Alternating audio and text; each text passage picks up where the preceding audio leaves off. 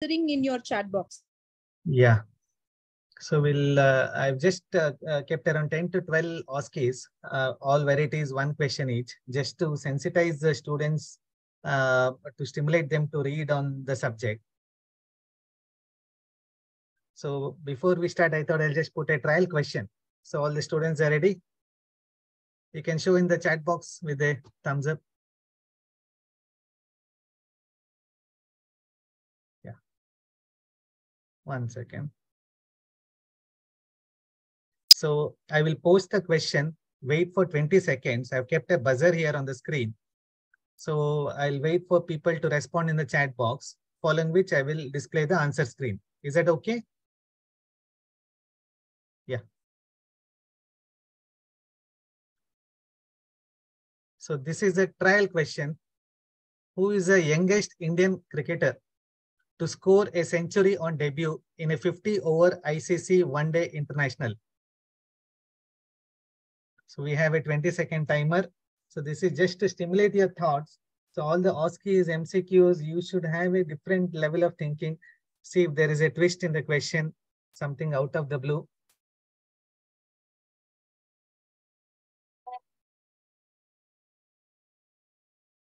Someone has answered Gil.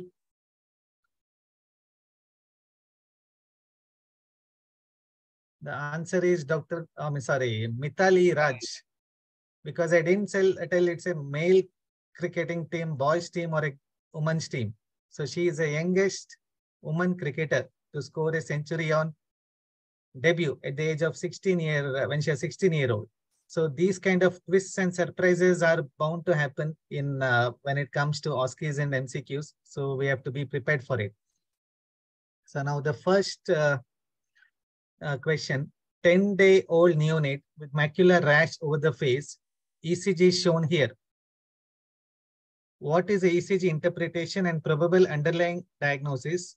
How will you confirm the diagnosis? How will you prevent this condition?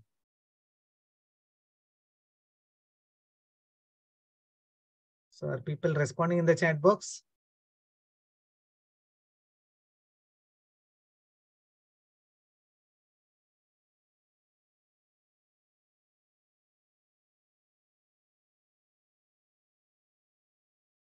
Yeah. So as you can see here, obvious thing, there is bradycardia and there is a conduction block. So this is a ECG of complete heart block, neonatal lupus. So how will you confirm the diagnosis? Presence of maternal anti-Rho, anti-LA antibodies can be checked.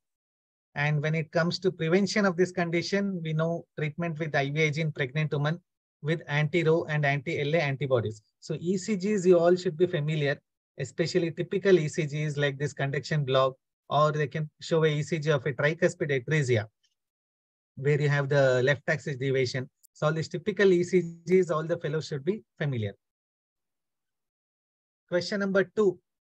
What is abnormal in this 28-day-old term baby? Define the condition. List 2 causes for the same.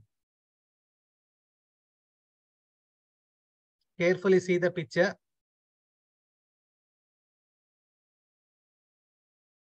All the participants can answer in the chat box.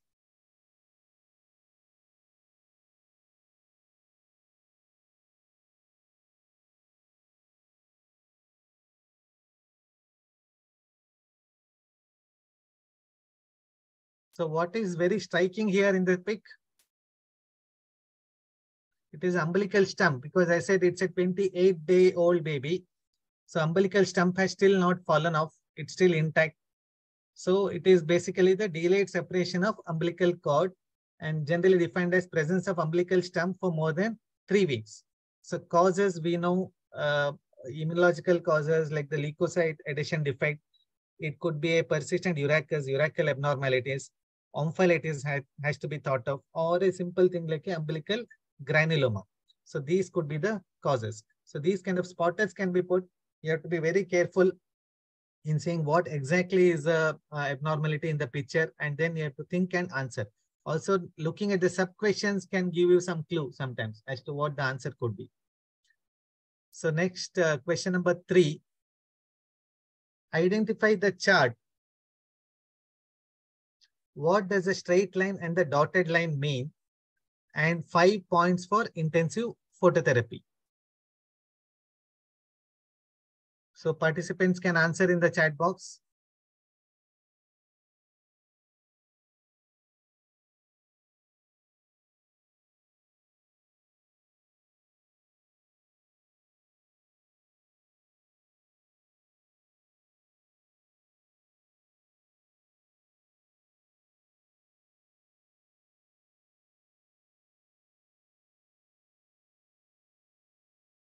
So, one second. Yeah. So we know this is a Bhutanese hour specific bilirubin nomogram, and this is the latest version. Fellows should be familiar that there is a 2021, 2022 version of the hour specific nomograms which are now available. And the straight line here, what you're seeing here, the straight line, 3 lines you're seeing, it is a newer cutoffs as per the newer 2022 guidelines, whereas the dotted lines are as per the older guidelines. So this is just shown for you to compare the newer 2022 nomograms versus 2004 nomograms. So that is why the straight line and the dotted lines are shown here. So very important for the fellows to know that there is a newer version available. You have to go through the intricacies of that. The sample size is more than 140 times of the previous version. About 5 points for intensive phototherapy. We are all very familiar. The light emission has to be in the blue-green spectrum, 460 to 490 nanometers. Irradiance of at least 30 microwatt per centimeter square per nanometer. At least 2 units, preferably 3. And keep the lights as close to the baby as possible. Elimination of maximum body surface area should be there. Minimize interruptions and show a decrease in the bilirubin in the first 4 to 6 hours of exposure. And periodically the machines need to be checked with a flux meter. So these are the points for intensive phototherapy. So phototherapy related, all the questions fellows are supposed to be very, very familiar. Next, question number 4, identify, easy one, list 4 anomalies associated with this condition.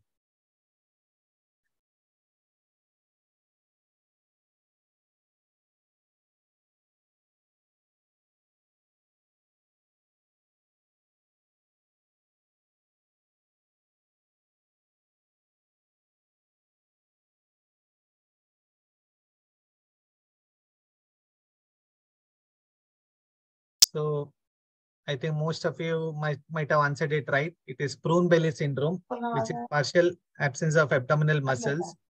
And the 4 anomalies associated with the conditions, very important to know. One is, of course, the renal anomaly, renal dysplasia, cysts, hydronephrosis, cryptorchidism, CTV, and the urachal diverticulum. So these kind of spotters of babies with anomalies can be put, which the fellows need to be very familiar with. Question number 5. What is being elicited here? Can you see the video?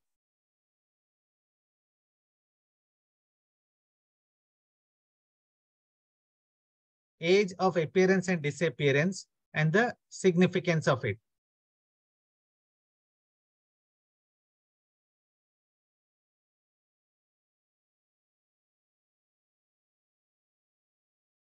Yeah, I think most of you have answered. Galen. All of you have answered. Yes. So it is a Gallant reflex or the trunk incurvation reflex. And the age of appearance is 20 weeks in utero and it disappears by 3 to 9 months of life. Best seen in the newborn period and gradually it fades thereafter. So significance, it helps in the birthing process. And if unintegrated, it affects the posture, coordination, and the ability to sit still. So fellows can all note down all these points. So all the reflexes, neonatal reflexes, all of you need to be familiar. So this is something interesting, which we case which we had in our unit. Preterm, 32 weeks, fully recovered from RDS, was on room air, tolerating feeds, UVC was in situ. On day 7, baby developed an episode of bradycardia, desaturation, not responding to 30 seconds of effective bag and mask ventilation. Resuscitated after chest compressions and adrenaline, and baby recovered within around half an hour, 30 minutes to 1 hour. Chest X-ray, neurosonogram were fine. Ultrasound abdomen showed this. This is a liver. Within the liver, we are seeing these white spots. So describe the USG image. What is the likely cause for this deterioration?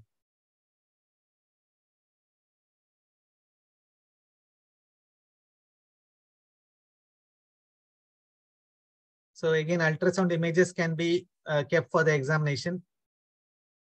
So this is multiple hyperechoic foci in the liver, which is portal venous gas. So most likely because the baby was otherwise tolerating feed and it was a sudden life-threatening episode with air dispersed in the liver. So probably it could be air embolism through the UVC. So fortunately, baby recovered with effective resuscitation, but this ultrasound really helped us in getting the diagnosis. So these kind of ultrasound images can be definitely kept in the examinations. Next, about neonatal physiology transition. So what is the physiology behind this process? The red arrow mark that you're seeing here mention 4 conditions interfering with this process. So you can see a graph here. This is a number of weeks and pulmonary vascular resistance at birth. What are you seeing in the graph? And what is the red mark that is mentioned with the arrow? So what is the physiology behind this process?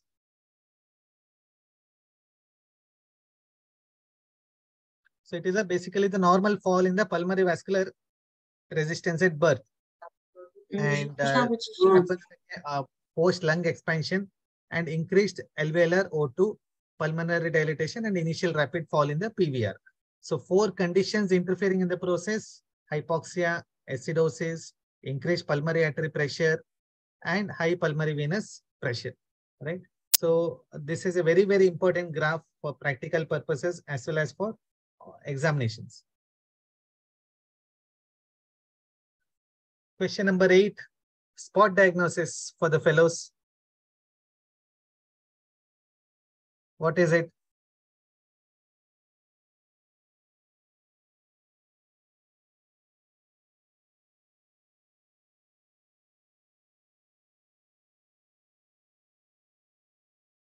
Yes, quite a few have answered right. Harlequin changes. So the harlequin color change usually occurs when the baby is lying on its side, and the background behind it, physiology, pathology behind it also we are supposed to know.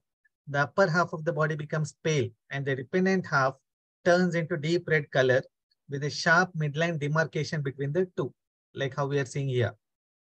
And it reflects the immaturity of the hypothalamic centers responsible for the control of the peripheral vascular tone. So all these kind of skin changes are very, very important. So there is a IAP color atlas. Probably some of the images can be seen in the atlas for, OSCE purposes. Next, question number 9. Term AGA female baby with perinatal asphyxia referred to you at 4 hours of life. 1 episode of seizure. Cord ABG 6.8, base deficit -24. Baby has phenotypic features of Down syndrome. So now question is, what are the absolute contraindications for therapeutic hypothermia? Name 2 newer drugs for HI and their ongoing trials.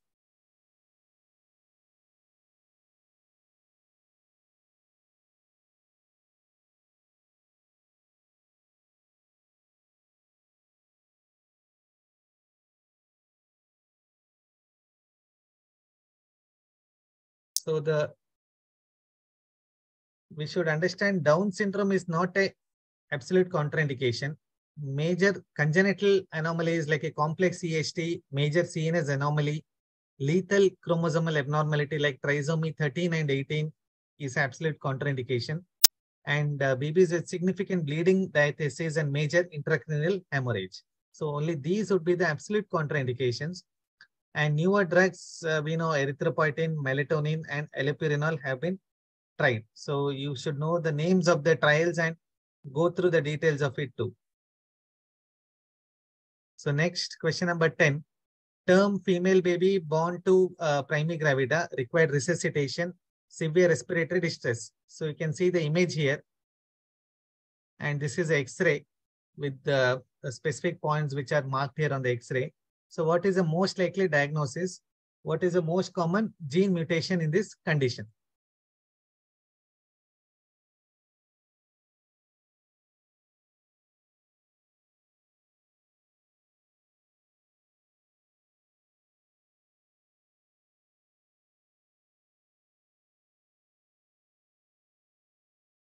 So no one is attempting this.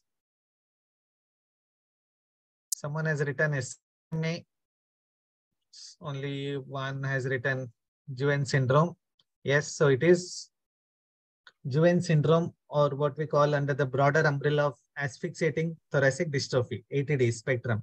So you can see here a very narrow rib cage, and even in the photograph it is seen, and flat ribs. Okay, these are the classical findings in a Duane syndrome. So DYNCH21 on chromosome level, it is the most common genetic mutation seen in Duane syndrome. Do we have another 5 to 10 minutes more? I have another 2 or 3 questions. Is it okay? Yeah, please go on. Yeah. So again, something on metabolic disorders, the fellows need to be familiar. So again, all these photos and the cases are from our own cases that we had in our unit, which I'm posting here.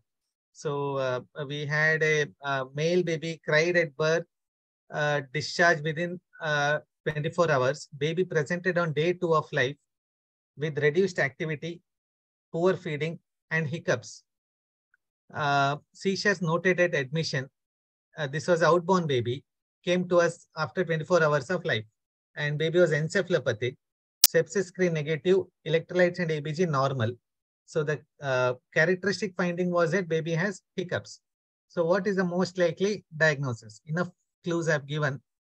And what is the investigation of choice?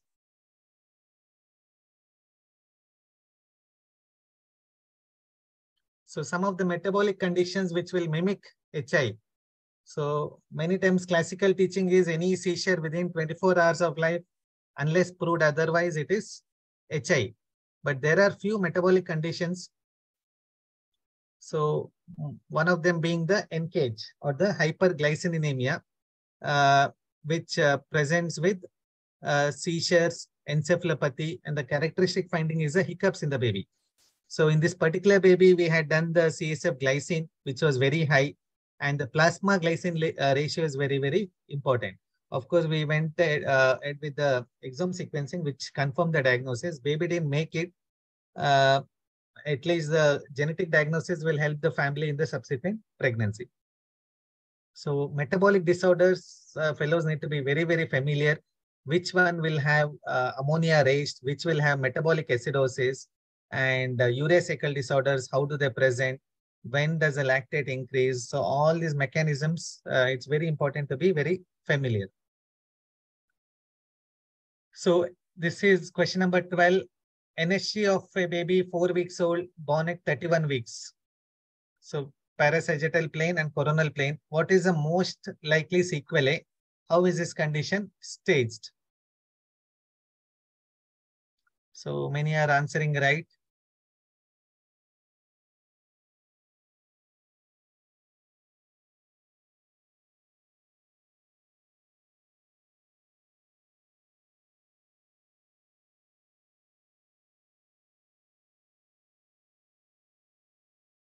Yes, so it is a periventricular leukomalacia.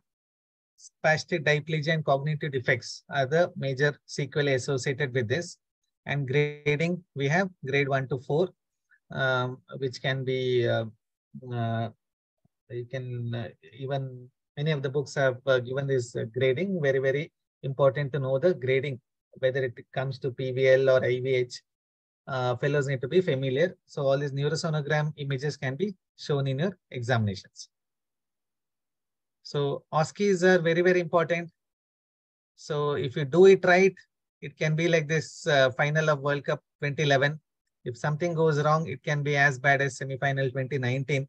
So make sure you hit sixers with OSCEs, and sound preparation and good theory and practical knowledge is very, very important for handling OSCEs. And these are all the slides that I have for now. Yes, thank you. Thank you. Thank you so much, Dr. Abhishek. So I think it was a very, very interesting and informative session by both Dr. Kiran and Dr. Abhishek. And we are finishing well ahead of time, thanks to the, I think, second candidate who wasn't there. So thank you all for joining us, and thanks to the examiners. So we'll see you all next Wednesday again. Thank you so much. Thank you, everyone. Yeah, thank you.